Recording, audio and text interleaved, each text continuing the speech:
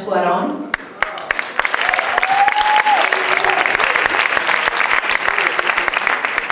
George Clooney.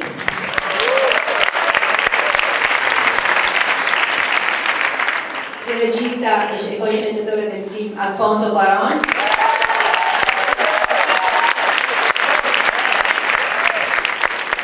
Sandra Bullock.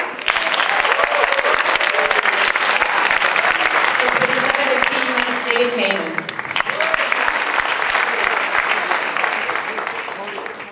Greatly skilled at anything, but I can do a few things moderately well, and so I found this film. Finally, there was a use for these little things that I knew. You know, I was a dancer, and my parents were opera singers, and I'm very easily motivated. Alfonso gave me a whole boxes of CDs, sounds, and music scores, feelings, so he just created a soundtrack for each scene that I would listen to. I would not talk to anyone. I would just hear sounds that would help me get to a place of emotion. So it was just all these.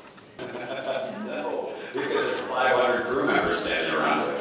There was never a moment that you actually felt alone. So you weren't in space being like, it's huge out there, there just might be something? No, you know, we were inside a, what was that thing called? What do you call it? It was a light box, and there was a giant piece of machinery that I think they used to build cars with. Yes.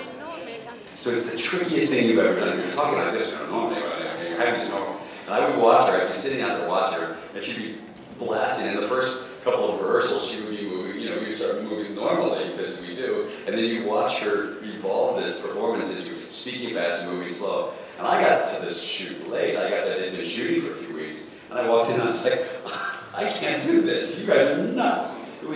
She was absolutely, it was stunning what she was doing in this film. And all the way through, really, truly fun. I'm truly sorry we have to finish here, but I want to thank all